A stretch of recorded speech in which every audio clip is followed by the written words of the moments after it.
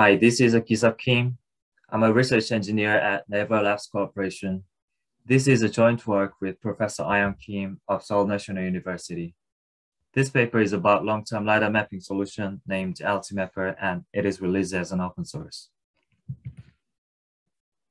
The problem is places are changing with time, so the existing maps will be outdated, and this could cause catastrophic false localization of a robot. Long-term map management is a mandatory and very important work for the safe localization. And many companies such as TomTom, DeepMap, HERE, etc. are working on this important research topic. However, as far as we know, there is not yet a strictly agreed rule or pipeline to update a point cloud map. I would like to show you two snapshots of the same place from different timestamps.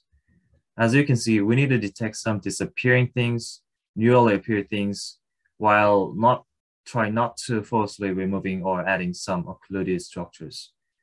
This paper is about these questions for the given data, how to detect changes, and how to update the changes. To meet the aforementioned goals, 3 challenges should be handled separately and sequentially. We should first precisely align 2 sessions to detect changes accurately. And for the alignment, we need to mitigate the long-term localization error or intersession inconsistency. After the accurate alignment of a central map and the core map, we first remove non-place points such as moving objects. And finally, we detect changes and define some update policies. For example, in the previous 2 snapshot case, an update system should have different behaviors considering the fact that which session is the first and the other is follows. To do such 3 requirements, we employed our group's previous works, scan context and remover for the first 2 stages. And additionally, we propose a novel LT remover and LT map procedures. They are connected in modular design and communicate each other by piping a shared data format. This is a visualization of the proposed LTMapper system. We first align 2 sessions by multi-session SLAM assisted by scan context and the anchor node.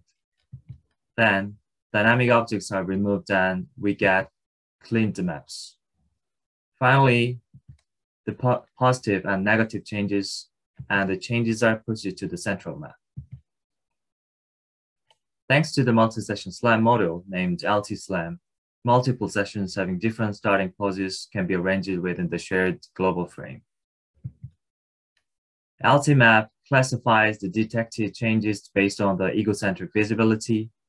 Thus, non-placeness objects can be not added to the central map. We expect this will be valuable to map a place asymptotically to have pure static. Also, as a byproduct of the automatic changes detection, we can segregate low dynamic objects automatically. We hope this self-labeling could boost to understand the relationship between the shape and the ephemerality of an object. Conclusion. Our long-term mapping system has modular design, thus can be generally integrated with existing LiDAR autometry methods.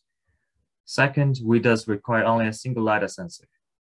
Finally, the whole pipeline of the system is released as an open source.